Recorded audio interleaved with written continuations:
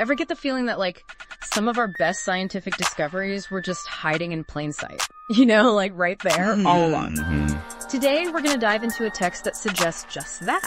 We're going to take a look at how an ancient Roman poet, Lucretius, was wrestling with concepts that, like, we now associate with cutting-edge physics. Oh, this is going to be good. We're going to unpack how a poem from the 1st century BC anticipated insights in fluid dynamics and chaos theory.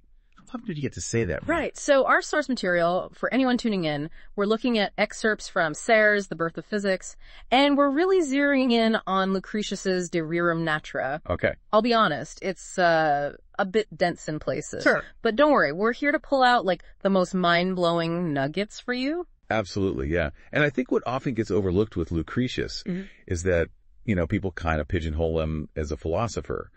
But right. His work was really tuned into observing the natural world and, like, in a way that honestly prefigures a lot of modern science. So instead of, like, just sitting around thinking about how the world should work, he was actually, like, looking around, observing how it does work. Think back to, like, the intellectual heavy hitters, right? Plato, Descartes, even Newton to an extent. There's this real emphasis on order, on these idealized systems. Okay, yeah. Lucretius, he was captivated by the messiness, the realities of nature, particularly fluids, their unpredictable movements, all of that. That's really interesting. Like, you know, we often think about science as this, like, straight line of progress. But it sounds like Lucretius was onto something that maybe got, like, temporarily misplaced along the way. I think so, yeah. Why do you think that is? Like, why weren't his ideas given more weight at the time? That is a question that Serres really digs into. And his argument is that, you know, because Lucretius was so into this unpredictable nature of fluids, you know,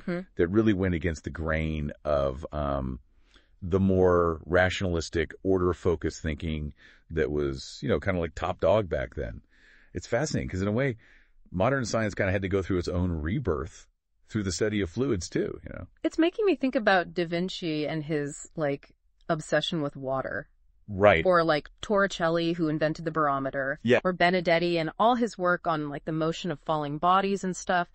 They were all grappling with these ideas of flow, resistance, and it sounds like Lucretius was already hinting at these things centuries earlier. Totally, yeah. It's like he caught these glimpses of a deeper understanding of physics, you know, that just, like, wouldn't be fleshed out for centuries. Wow. And at the heart of his ideas is this wild concept called the Klinemen. Klinemen. Okay. Tell me more about that, because I have no idea what that is. All right, so imagine atoms, right, moving through the void. They're not just traveling in straight lines. They have these unpredictable swerves. Okay, so less like a straight shot, more like cosmic pinball. You got it. And this tiny detail, this Klinemen, it underpins, like, Lucretius's entire view of how the world works. Imagine, like, a ray of sunlight hitting those dust motes in a room, you know. Oh, yeah. I love how those little particles just dance in the light. Exactly. And Lucretius would say, that's the Klinemen at work. It's the constant but unpredictable swerving of atoms that allows for collisions, combinations, and ultimately for everything around us to exist. So not just atoms, like neatly lining up like soldiers in formation. No. This is much more dynamic. Okay, so if this Klinemen is all about randomness, how does that connect to chaos theory? Oh, that's where it gets really interesting. Well, think about, you know, the butterfly effect. Okay. This idea that a butterfly flaps its wings in Brazil, right, and it can lead to a tornado in Texas. Right. That's chaos theory, right? Small, seemingly insignificant actions can have huge, unpredictable consequences. Wow. And that's what Lucretius was getting at with the Klinemen. It totally changes how you view cause and effect, doesn't it? It really does. Yeah. Instead of that straight line, it's more like this, like, interconnected web of events, you know? Exactly. And that brings us to another really fascinating aspect of Lucretius's work, which is his ideas about how things come into being. Okay. And I don't just mean, like, what they're made of, but the how, you know. So not just describing, like, a mountain, but, like, the forces that shaped it over time. Exactly. The process. Yeah. The dynamic interplay of forces. Right. And here's where it gets even more wild. Okay. Serres suggests that Lucretius's insights into fluid dynamics, they actually have this really surprising connection to the work of Archimedes. Wait, Archimedes? Yeah. Like Eureka, Archimedes. That's the one. The guy who figured out buoyancy and built all those crazy war machines? Yeah. What does he have to do with atoms and chaos? More than you might think. Yeah. So we all remember Archimedes for, like, his inventions, right? Yeah. But he was also this brilliant mathematician. Right. And he was obsessed with spirals and cones. Okay. And the way fluids interact with solid bodies. Now that you mention it, yeah, those shapes are everywhere in nature. Right. Like seashells, whirlpools, even the way vines climb. It's kind of crazy. Exactly. And Serres doesn't think those echoes are accidental at all. Okay. He says that Archimedes' mathematical work, with all its focus on curves and flows, it resonates deeply with Lucretius's whole atomist vision.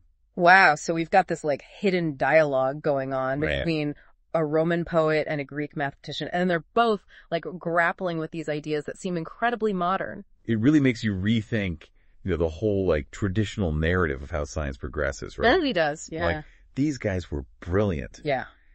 And it gets even more interesting when you realize that Lucretius connected his ideas about physics to questions about ethics. Ethics. Like how to live a good life. Hold on. Are you saying there's a connection between how atoms move and how we should live our lives? For Lucretius, there absolutely was. Wow. Okay. So just like atoms are always striving for a kind of equilibrium, Okay. even in the middle of all this chaos, Right. he believed that we should strive for a state of inner peace, Inner peace. tranquility, what he called ataraxia. Ataraxia. Sounds nice, right? It does, yeah. It's about achieving that inner peace amidst all the storms of life. Yeah. Yeah, like a state of Zen calmness. That's a great way to put it. Okay. Lucretius believed that by cultivating this ataraxia, this calmness, by not letting ourselves get swept away by, all the stuff that happens, Right. we could find this sense of stability and freedom even in a world that's defined by constant change. And that's definitely something we can all relate to these days, right? Absolutely. Like in this age of information overload, constant connectivity. Right. What are our strategies for finding that inner ataraxia? I don't know. It's a good question. Yeah. It really is. It's interesting because this whole idea of finding balance within chaos, right? Yeah. Of things constantly forming and reforming. Yeah. Lucretius applied that not just to individual lives, but to history itself. To history. Okay, now I'm really intrigued. So you're saying history is like one giant chaotic dance of atoms? In a way, yeah. Yeah. Lucretius, and Serres really picks up on this, they argue against this idea of history as like a linear progression, Okay. a straight line from A to B. So not just like a neat timeline of dates and battles. Exactly. Instead, it's this swirling vortex of events, this constant interplay of forces where tiny, seemingly insignificant moments, they can have these massive unforeseen consequences. So like the Kleineman, but on this huge historical scale. Exactly. Huh. It makes me rethink all those historical narratives we're taught in school, Yeah. The simplified stories of progress and decline. Right. Maybe history is less about the grand narrative and more about this like messy dance of all these individual stories all colliding and intersecting and Now you're getting it. And it's through that lens, that Lucretian lens of fluidity, of interconnectedness, Yeah. that we can really appreciate the complexity and dynamism of the past. Wow. Yeah. It's interesting, right? How Lucretius's ideas can make us like question even the way we think about history. Yeah. Yeah, totally. Like we take it for granted, Yeah, for sure. but he's got this whole different way of looking at it. It reminds me of, we were talking about, those historians we might disagree with. Right. I think it's like, it reminds us that everybody's coming to this with their own perspectives and biases. You know what I mean? Totally. It's like we're all just catching these like glimpses of these swirling vortices of history and we're trying to like piece together some coherent narrative. Exactly. From these little fragments that we can see. And I think that's the thing, right? Is if we can kind of acknowledge that inherent complexity Yeah. and embrace this idea that it's not a straight line, but this like turbulent flow. Right. Maybe we can approach it with a little more humility, Totally. Instead of like looking for those easy answers or trying to fit everything into these neat little categories. Yeah. We just have to kind of embrace the messiness Totally. and the contradictions and like the unexpected connections and That's where it gets really interesting, I think. totally. Yeah. It makes it much more fun too. It does. And it's much more, I think it's a more honest way to engage with it. Totally. So you were talking about how Lucretius saw this connection between his ideas about like atoms and physics and the how of things coming into being. Right. Can you unpack that a bit more for me? Yeah, totally. And I think it's a really crucial distinction that Serres points out, which is that Lucretius, he wasn't content to just, be like, here's the world, here's what it is. Right, right. He wanted to understand, like, the processes, the underlying, like, forces that actually shape and reshape reality itself. You know what I mean? So it's not just about what things are, it's like the process of how they got that way and how they're continuing to change. Exactly. It's understanding the world as this dynamic process, right? Yeah. Rather than just these static entities. Right. And so, for Lucretius, even seemingly really solid, permanent things like mountains, Yeah. or the earth itself, those are ultimately composed of atoms in constant motion. Wow. It's just happening on a time scale that we perceive as slow, It's like those time-lapse videos where you see like a flower bloom in like 10 seconds, but it took like hours or days to actually do it. Exactly, yeah. And Lucretius would say that's happening all the time, right? Wow. At all levels. It's just the rate of that change can be dramatically different. And I think that allows us to hold both of those things, right? The dynamism and the apparent stability of the world around us at the same time. That's wild. I mean, like, our bodies are doing that too, right? Like, we're constantly changing on a cellular level. We are talking embodiments of Lucretius's theories. Right. It's crazy. It's like we are all just like these atoms swerving through the void, trying to like make our way. And it all comes back to that idea of ataraxia, right? Yeah. Like finding that sense of inner peace, even amidst like all of it, all the chaos. Yeah, totally. So how do we do that, right? Like, what do we do? Yeah. Is it about trying to control the chaos or just like learning to like dance with it or something? That's the $1 million question, isn't it? And, I don't think Lucretius would say, like, just like passively accept whatever comes your way, Yeah. It's more about like, how can we engage mindfully with the world? Yeah. Right? Okay. Recognize those Kleineman moments, those opportunities for change, for growth. Right. And approach the challenges with that same sense of like, balance and resilience.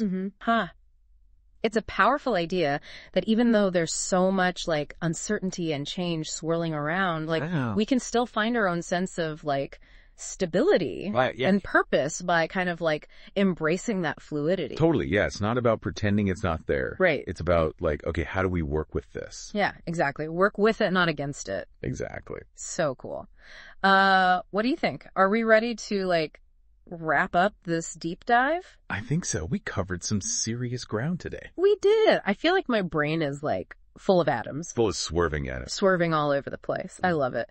Well, thank you so much for taking us on this like whirlwind tour of the Lucretian universe. It was my pleasure. I learned so much. This was awesome. And listeners, thank you for tuning in to this deep dive. Yeah. Thanks for listening, everybody. Keep those minds open, stay curious, and never underestimate the power of a good swerve.